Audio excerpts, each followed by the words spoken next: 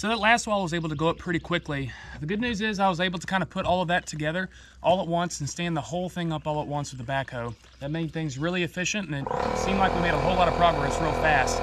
Unfortunately, I don't really have that option on this side.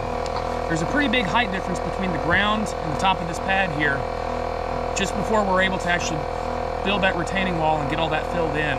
So unfortunately, I can't really use the backhoe because the backhoe isn't quite tall enough to be able to get that wall actually stood up if it were all one piece.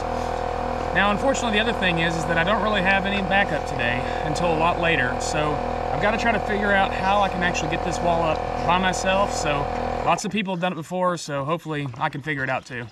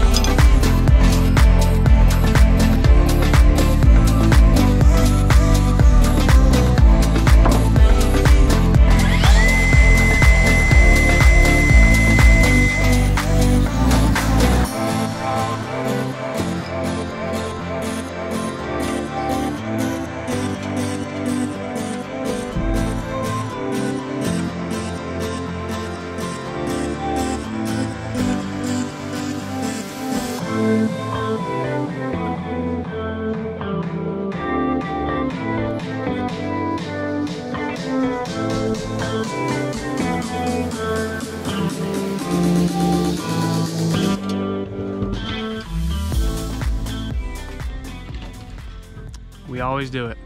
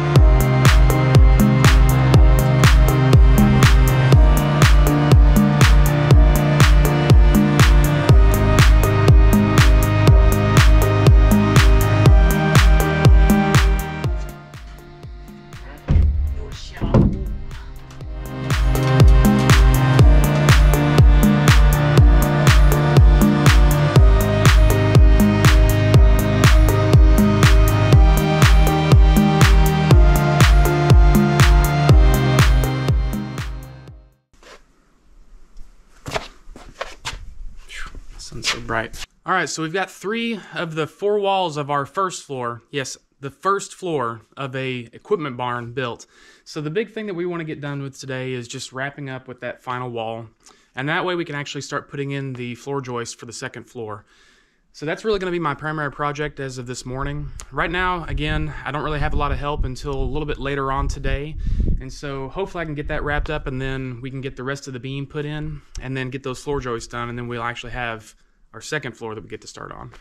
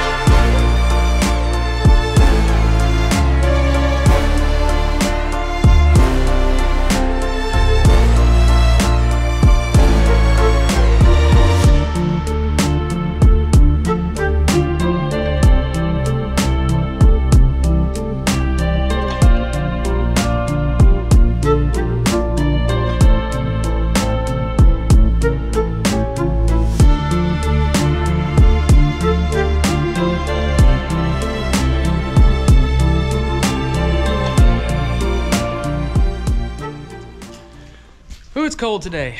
Well, we were able to get all of the floor joists up for the second floor, so I'm really happy about finally knocking that portion of it out. So the next thing I want to do is I want to get all the subfloor up there, but the problem is I have no way to safely get up there and actually walk around. So what I'm going to try to do today is I'm going to try to see if I can work on actually getting the stairs built. So while I'm doing that, Ethan's going to see if we can work on getting a lot of these joists blocked out, and that way we can add a little bit of stability to those.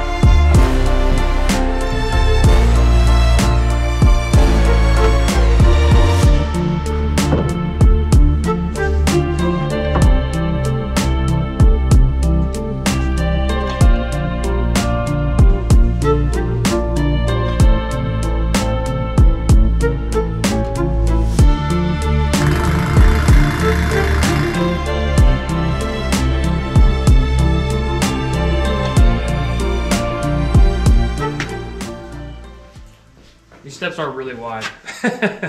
Yeah, but, you know, when you're carrying stuff, you don't like tight spaces. Cold really slows you down.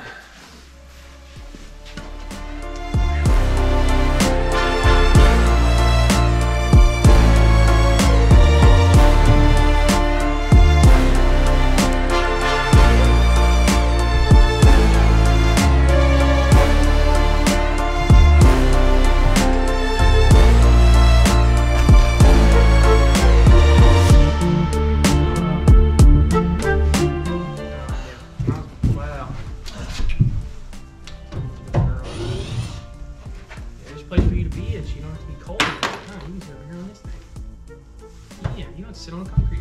You get excited. You like your new doghouse? Huh? Yeah.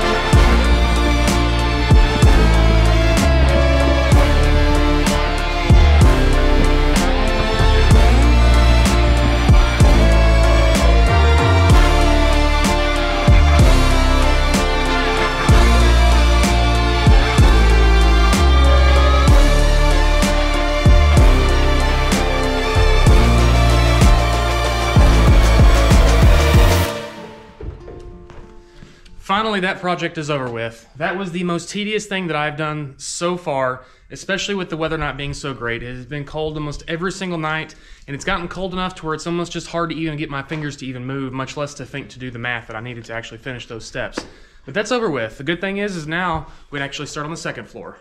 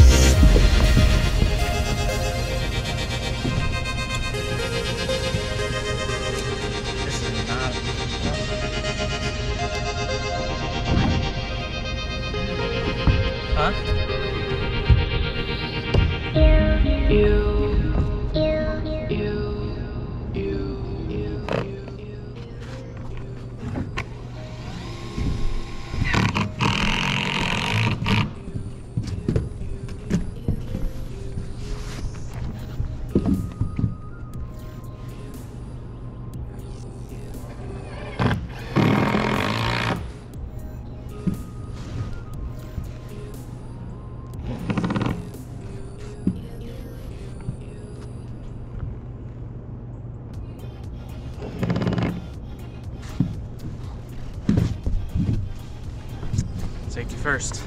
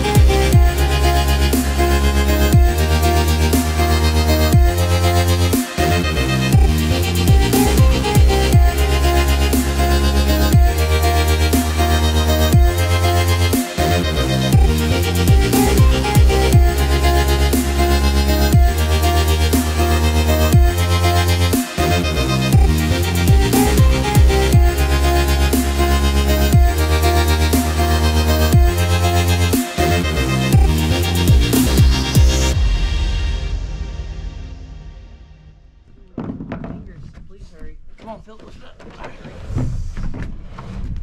You shouldn't have pulled it. Alright.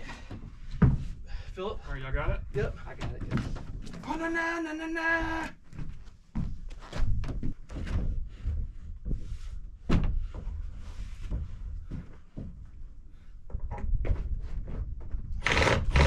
Pushing? Yeah.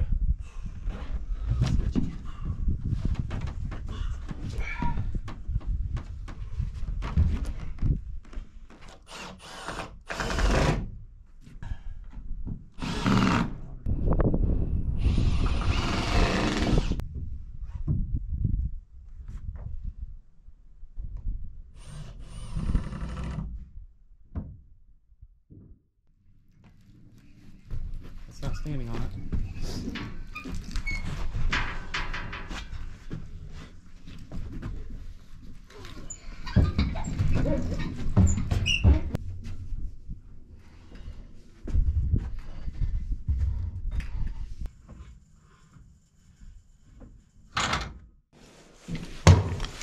Life hack.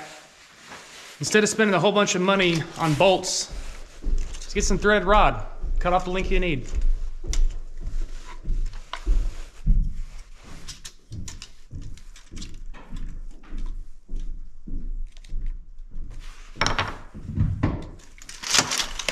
So much cheaper.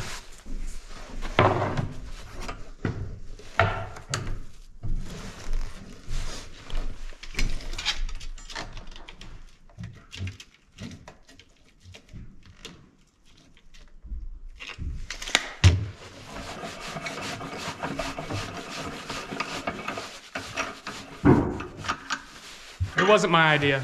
Thanks, Pat from Shelter Institute.